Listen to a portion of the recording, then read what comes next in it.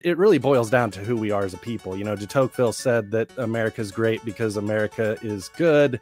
When America ceases to be good, America will cease to be great. So if we want to make America great again, then maybe we ought to check our own moral compass a little bit more. For those of you that don't know, that haven't read the Bible, King David in Israel, he went out and he saw somebody's wife bathing. Her name was Bathsheba.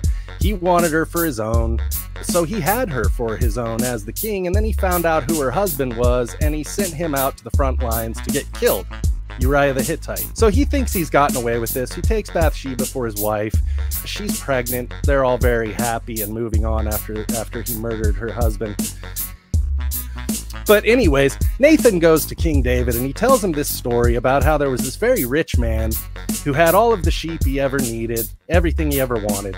And there was another man who was very poor, and his family had one lamb that they all loved very deeply.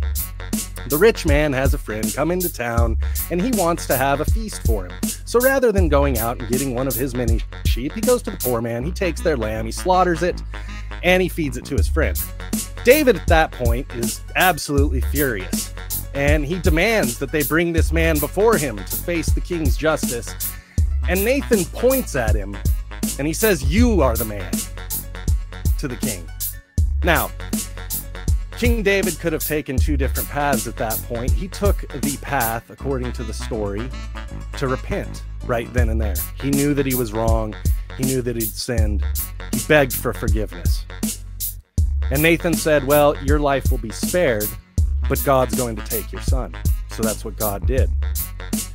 So when David then went to comfort Bathsheba over the loss of that son, they conceived another son. And that son became Solomon.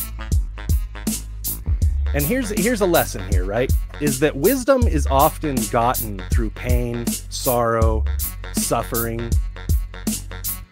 And when you look at Solomon, he was known to be wise, right? You're telling me that he never heard the story of how he was conceived? You're telling me that David never confessed to his son of his sins? You're telling me that that didn't lead to a little bit of wisdom? So my attitude is this. I kind of framed it with one of my own stories. Not long ago, I reached out to a one-time lover, a younger woman I met some years ago, a beautiful soul who wears rich brown skin and stares intently into the future with eyes that were born from the warm morning sunlight. She gave me one of the most unforgettable affairs in my life. Of course, there's more to this story. I'm not going to get into that right here. But the point is, I spoke to her not long ago, and she encouraged me, as the degenerate, free-range journalist that I am, to study the Bible more. She said judgment is coming. She gave me that warning. But I'm not so certain she's wrong, because when I look around the world, all the fingers are pointed in the wrong direction.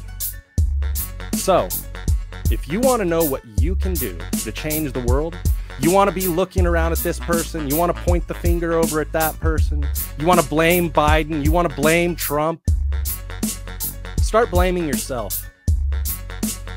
Make yourself a better person, because you are the man.